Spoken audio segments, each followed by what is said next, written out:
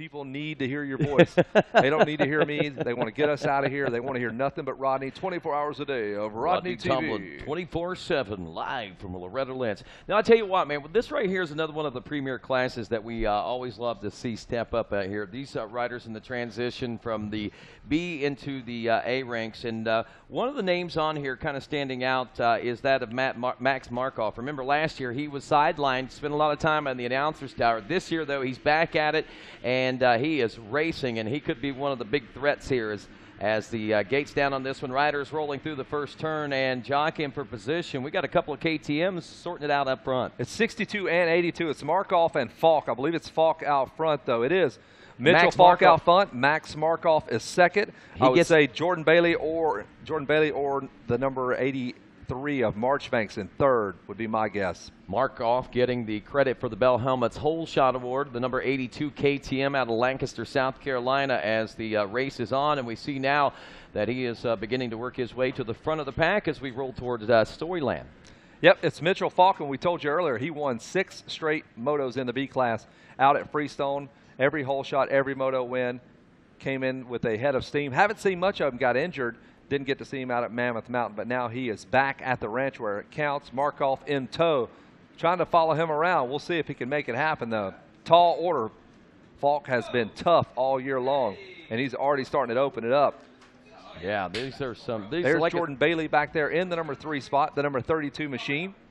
So that's your running order early on that we do know. Falk, Markov, and Bailey, 1, 2, 3, all the heavy hitters. I want to see Garrett Marchbanks get up in there as well. Tanner Stack. Looking for him, yeah. So another one of those starts, but you know, that's the thing about it. We've got good long motos here, 20-minute motos for these 250B class riders, so we'll have plenty of opportunity to get things sorted out and for these riders to prove who's who and what's what here. Look at this, already tightening up, and things, though they started stretching out and riders have established themselves. Look at the running order that we see working their way toward the finish line and wrapping up this first lap of racing. And look at the position jockeying going on through about the top 15 right now. Falk out front, Markov in the number 2 spot as they check in. Jordan Bailey back in the number 3 position. It's Dylan Walsh, the number 53 in 4th. Cameron Cannon, the 33, is 5th. Dylan Greer, the 77 in 6th. 7th is Luke Hempen. Hempen on the number 20 Yamaha. In 8th spot, Wyatt Lyonsmith aboard the number 85. 9th place, Austin Winslow, the number 50. And Derek Kelly, the number 27, rounds out your top 10. This first lap sees the 11th spot, the 80 of Matthew Gross. 12th is Andy Dinical. Then we got DJ Christie, the 47, in 13th. Zane Merritt in 14th. Levi Newby is 15th. Carter Gordon in 16th. Kobe Hefner is back in 17th. David Milana 18th. Dustin Turner 19th. Nathan Hamlin rounds out your top 20 after lap 1. Man, look at that. Dead last, the number 95 of Jake Masterpool. This guy should be winning motos. And Garrett Marchbanks as well. I was looking for both those guys. Those guys are championship contenders, and they are buried in 40th and 41st. Not sure what happened on the start, but obviously some bad luck for those two kids. They should be up front for sure, racing with Falk, Markov, and Bailey. I tell you, Jordan Bailey, he is a benefactor of a year at MTF now. He's homeschooled. He's been doing this whole program for a year now. Normally, Jordan goes all year long, regular school, and for the summer, he can go train like everybody else. And that has seemed to kind of hinder his growth as a rider. And it's really paying dividends because Jordan's one of the players in his class now, as you see, as he's going after Max Markov. Yeah, battle for second starting to heat up here now as Jordan Bailey rolling up on the rear wheels there of Max Markov. Saw a couple, almost 3-second gap between those two as they came through the finish line there a few moments ago. But here on lap 2, I think we're starting to see that tighten up just a bit. Yeah, you're going to see a good battle here. They went at it out at Mammoth. They're doing it again right in front of us. And all the while, Mitchell Falk's starting to creep away. The Red Bull Orange Brigade KTM rider starting to pull away, and he has already come through, hit the stripe. Falk is on his way to start his second lap, and here comes the boys back in the number 2 and 3 spot, the 82 KTM of Will Markov, the green Kawasaki of Jordan Bailey giving chase. Down behind this billboard. This is where a lot of things take place over tradition, and over the course of time, we've already seen called it. Yeah. We've seen that things happen already there earlier in some of those 85cc motos, and almost something taking place there. But Markov still maintaining that number 2 position. I think he's pretty much forgot about Mitch Falk, who's out front right now, and rightfully so, as Bailey's all over the back wheel back there. And then there's a little bit of a comfort zone, about 5 seconds back to the 4th place ride of Dylan Walsh, and Cam Cannon now starting to do a little bit of battling as they're running nearly identical lap times in the number 4 and 5 spots. Through the 10 Commandments, we roll in this battle for the number 2 spot. Markov is still holding on to the number 2 spot and heading into Storyland. We'll see whether or not Jordan Bailey has got some advantage. Look at the drive he's getting heading into this back section, pulling up nearly side by side now for the 2nd place position on the outside. Heading back, he's way up high on the outside of this turn. It's a drag race coming past the work area, and it looks like Markov may have this one still with an advantage as we head toward the Rocky Mountain sweeper turn. Only a couple of bike lengths, and that could change right here in the big sweeper turn. Got to be careful with your line choice. Typically we preach run that different line all the time. Don't sit in behind the guy in front of you, but that cost Jordan Bailey. He got into some of that super thick, soupy stuff, and it really cost him some time. So he's got to play his cards here and be smart with those different lines. He's trying to run the inside line. Sometimes it works out, but when this track is so muddy, usually the best racing line is where you want to be until you have to get off of it, make that pass, and dive bomb the guy in front of you. Oh, here he comes on the outside now, heading through the sweeper turn. Believe that Markov still might have the advantage heading into that final turn, but you can see that he is. But Jordan Bailey searching out every inch of this racetrack that he can, and sometimes it'll bite you, like you said, and other times it may work in your favor, and today is one of those days it's kind of up in the air, man. It's a 50-50 shot for you. How about the lap times? Looking like we're going to approach the 2-minute mark. A 2:04 for Mitchell Falk on lap number 2, so Falk kind of putting this racetrack together. And this battle right here is probably hindering them just a little bit as far as putting down serious lap times. They are starting to slug it out. Yeah, and everybody else starting to settle into pace. This seems to be the only contested position right now throughout the top 10. We may see something change over the course of this lap, but right now everybody a couple, 3 seconds apart at least. But these two up front who are less than a second, Max Markov in the number 2 spot and Jordan Bailey there in the number 3 spot. Well, it's good to see Garrett Marchbanks now starting to get back on track. He's put 2 laps in the book, so that means Garrett's able to get back on the bike. He's not injured. His buddy Ty Masterful's climbed up to in the teens now, so Ty's passed half the field. Wow. When he sat in 41st on the first lap, moved up to 22nd, so he passed 18 riders, and now he continues to creep forward. Impressive ride, no doubt. This is where damage control is done, and quite honestly, this is when championships are won as well for these riders that have the worst of starts like that. If they can somehow or another find their way to the front of the pack and salvage something respectable out of this, they put themselves back in position. Speaking of position, looks like that Bailey trying to position himself for the number 2 spot as he swings out way wide now, heading over the Rocky Mountain. A perfect set of mistakes by both of them. Looked like somebody shot Markov with a tranquilizer gun. He was and he found power again and stood back up. That was bizarre looking. Wow. And all the while, Bailey went to the outside and got caught up in that soft stuff as well, so we're right back to where we started. Bailey has eaten 3 pounds of mud off the rear end of that number 82 machine. Sandblasting that front number plate, no doubt. There's another problem from Markov, almost stalls it again. But right behind him is the 32 of Bailey, so he can't really take much of advantage of that. There must be a hole starting to develop there. Watch that turn next time around. I think that is actually that line that is starting. There's holes developing everywhere, no doubt about it. That's a good call. Rodney's stating the obvious. Going towards the mechanics area, Markov's going to look over. Whatever, I just got to put the hammer down. I don't even have time to look at my mechanics board. It'd be tough in this kind of competition right now to be able to look over and try to focus on what they're trying to tell you. But the good thing about it right now, you're right, I think Markov might have this covered because he is starting to find a little bit of comfort right now as we head into the heart of the racetrack now, approaching the 10 Commandments section. And as you say that, it looks like Jordan Bailey comes swooping in. He wants to make another run, and he's doing it. He doubled right past Markov. Now we're going to see how this thing finishes off. They're going to drag race to this right-hander. And Markov, and Bailey, without the aid of that electric start, that could have Could have been an issue there if he'd have stalled that machine.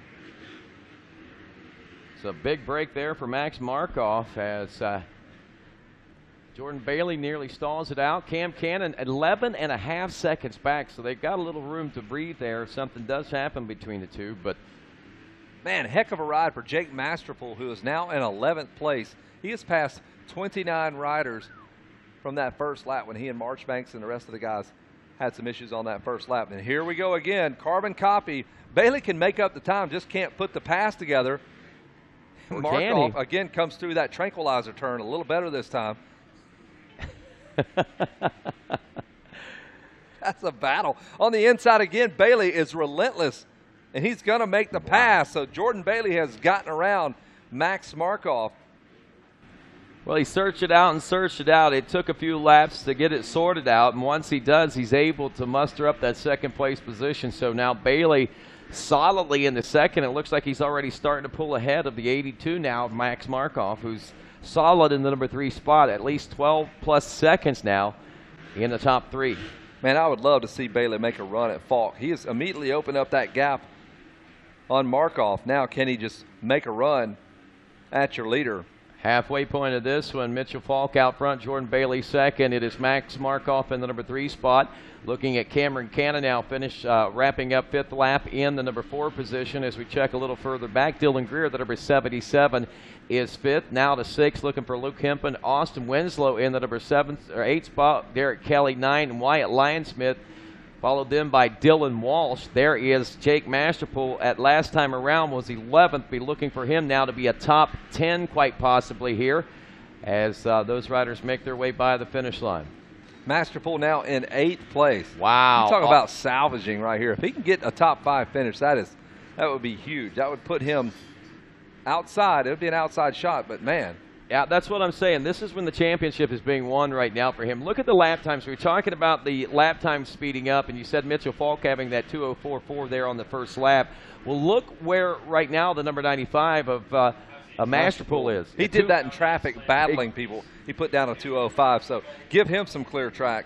He can throw down a 2:03 or 2:04 probably. Oh, he might even be able to bust into closer to the 2-minute mark at this point if he continues to ride like that. We're watching on the Racer TV broadcast.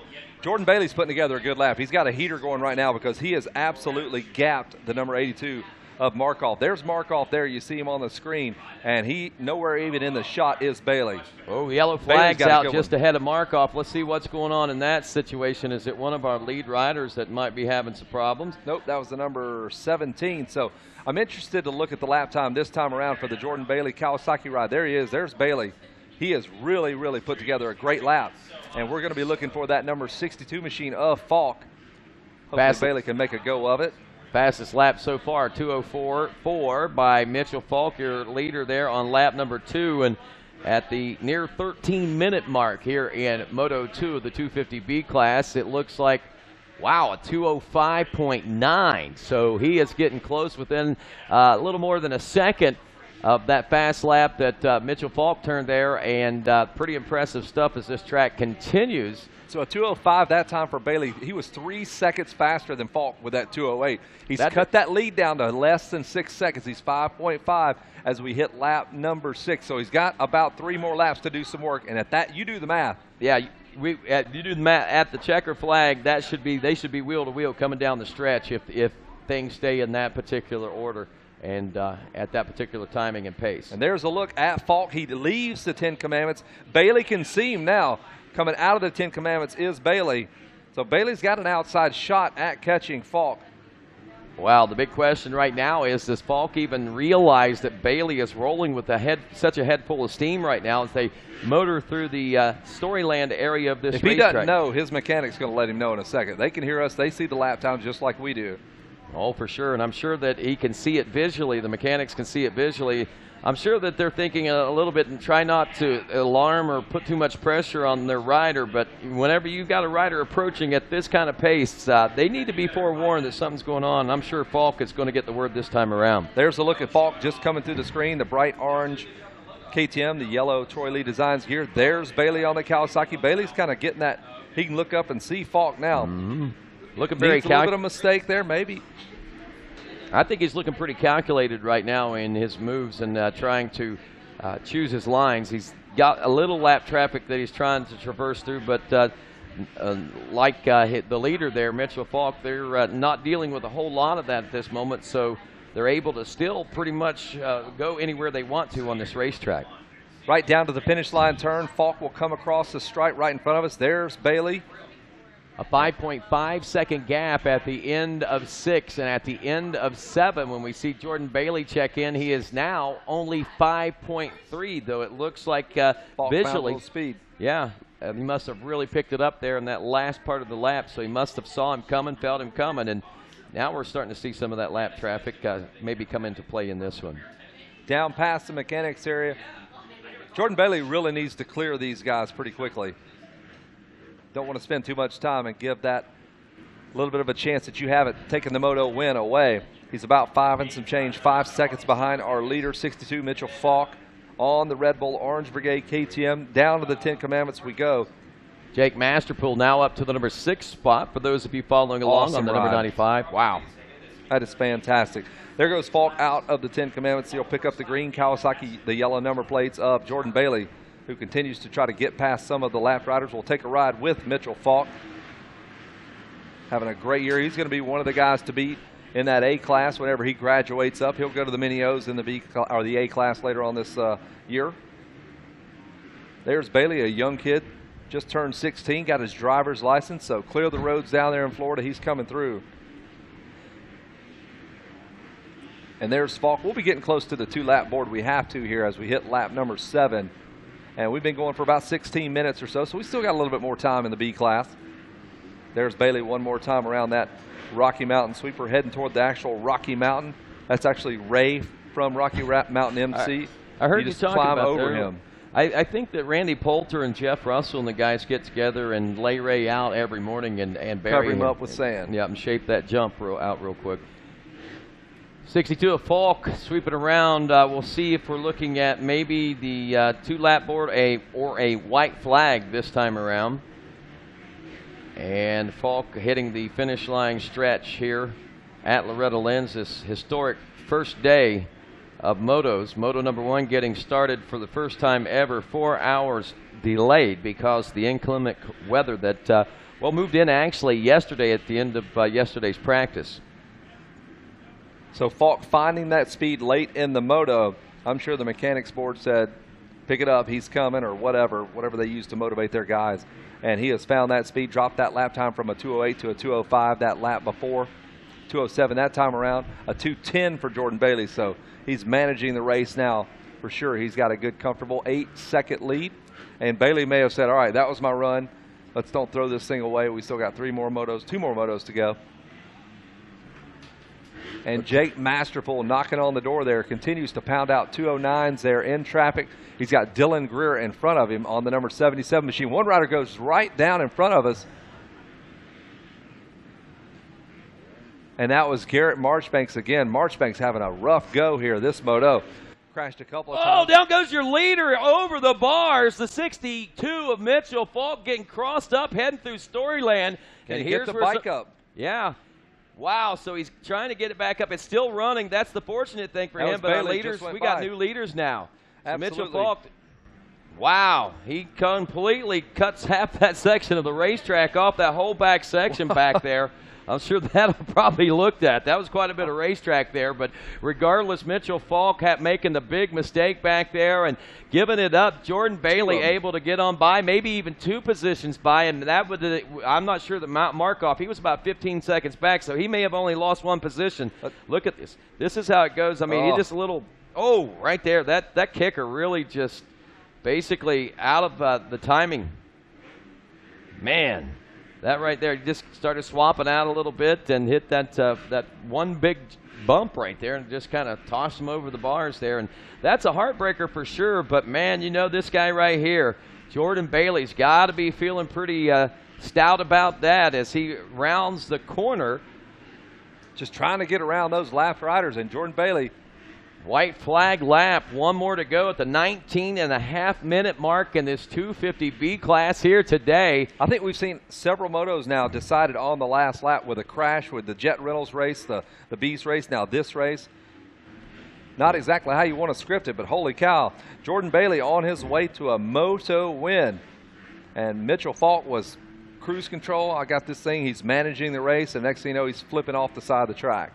Well, one thing, you know, as you look back at the incident there with Mitchell Falk, they have about a 15 or 20-second lead over the rest of the field. So him getting up and laying back into the chase as quickly as he did, you know, I'm sure that he was trying to salvage as much time as he possibly could, and he was able to do so. But the thing about it is that Jordan Bailey got around, and as he was coming with a head full of steam already, had he had another lap or two of opportunity, he was trying his best to face him off head on like that, but he gets the gimme in this one in Moto number 1. And man, all the hard work, the effort, like you were talking about, man, they made that dedication moving in to the training facility down there, and it is paying off in huge dividends for him now as he makes his way around this final lap in Moto number 1 of this 250B class, and he's on his way home to gold, at least in Moto 1.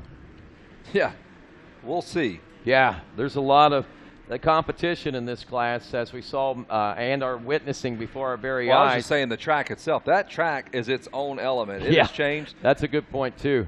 There's Jordan Bailey lapping his teammate Garrett Marchbanks. Garrett Marchbanks having a tough go. Masterpool, sorry about that, Kevin, but I just noticed Masterpool, who was running 6th and closing in on 5th, has now dropped back to the number 21 position. Bummer. Yeah. Masterpool is a top 5 guy, and all the guys going down and crashing, what really setting himself up for a heck of a go towards those last 2 motos. But Jordan Bailey, the man of the hour, the number 32 Team Green Monster Energy MTF Thor rider, is going to, fingers crossed, rabbit's foot, no black cats on the track. Yep. No counting this one until the chicken hatches the egg. There it is. Oh, there we go. He did win it. How about that? Great job. Jordan Bailey is your winner. He is going to go have a word with Jason Wygant. Man, how beautiful could a Sunoco Fuels checker flag look than what that did to the number 32 that time around, man. Absolutely. He, like so many others, didn't get the start he was looking for whenever that one took off the gate like that. But a lot of guys going to work out there, like we said. I mean, these are the motos that championships are built. Unfortunately, man, it looked like that Masterpool was on his way to some pretty big things taking place there. We see now that he's dropped all the way back as far as 28th. But, man, this guy right here rose above it all, track conditions and other riders on the race course to take this Moto 1 win. It is the number 32 of Jordan Bailey. Bailey again out of Florida, and he's brought to us by the good friends at Monster Energy Kawasaki Team Green, Pro Circuit 7, Dunlop Alpenstars, as well as Maxima Bell, Scott Henson Renthal, and MTF, as you pointed out. We head down to the podium where Jason Wygant stands by.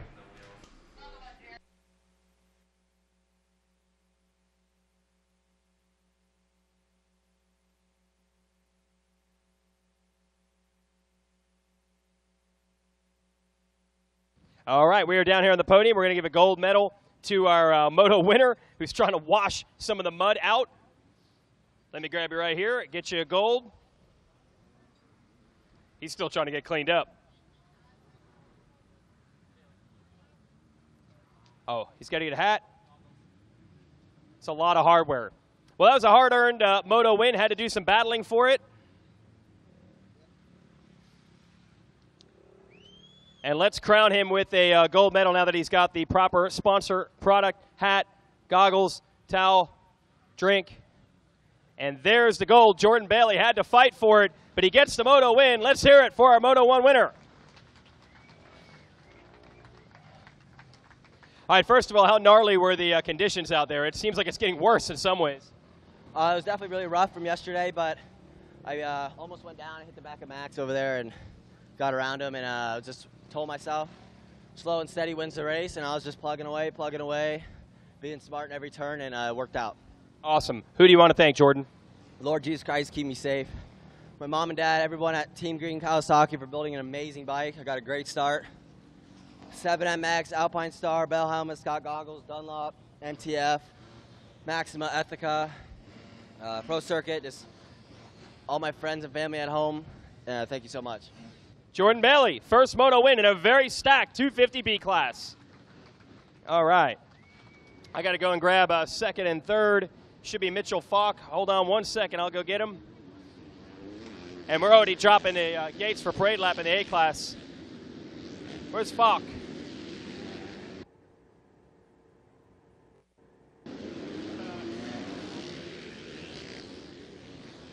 Well, this track is tough.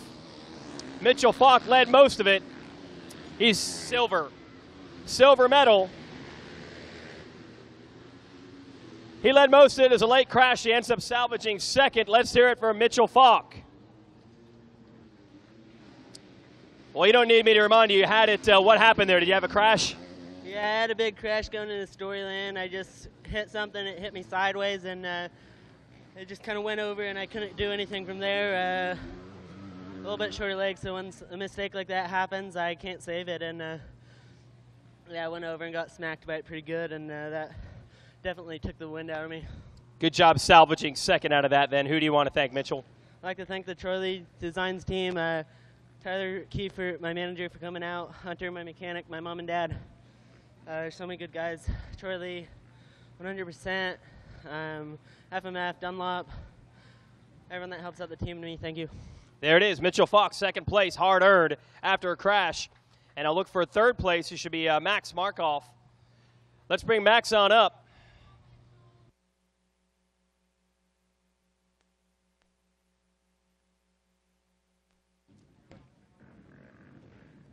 Let's go get those socks as muddy as we can, as we'll walk Markoff on up to the podium, and that'll be third place.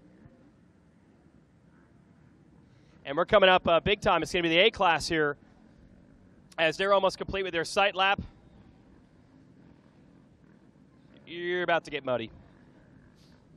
All right, good ride for third place. There's a good battle actually between he and Jordan Bailey for a lot of this. We'll hand out a bronze medal. Let's hear it for Max Markoff. All right, hey, third, that's pretty solid. You had a good battle with Jordan there for a little bit. What was it like? It was good. You know, we woke up, the rain woke me up last night, so I was a little like, but, you know, we'll just send it. So I knew how important it was going to be to get a start, and I just can't thank my Twisted Development KTM 250F enough. They got me that. I think I was first or second on the start. I'm not too sure. And, yeah, it went good. Just got a little pumped up, and then I think, who was it, Marchbanks? I think when Marchbanks or whoever, well, Bailey or whoever it was got by me, I just kind of got a little pumped up and put it on reserve. So I played it smart. You can't win the championship in the first moto, but you can lose it. So I think smarter, not harder is going to get me this one. All right. Who do you want to thank? Yeah, I want to thank my mom, my dad, my brother, my mechanic Tyler, Tim Ulinski for helping me out with Fitness Club MX, helping me out with fitness too. KTM, Orange Brigade, Christy, Hope, Nathan over there, everybody. Let's see here. We got 7MX, Bell Helmets, AP Designs, Oakley, Garnet, Twisted Development, Power Band Racing. They're getting my suspension going good this week, and can't thank them enough. Dunlop, FMF, that whole shot power, right, Joel? And yeah, let me see. I know I'm forgetting somebody. I got to work on these things, so I guess I got to just thank everyone else who I forgot. Max Markoff taking third place in 250B. Congratulations.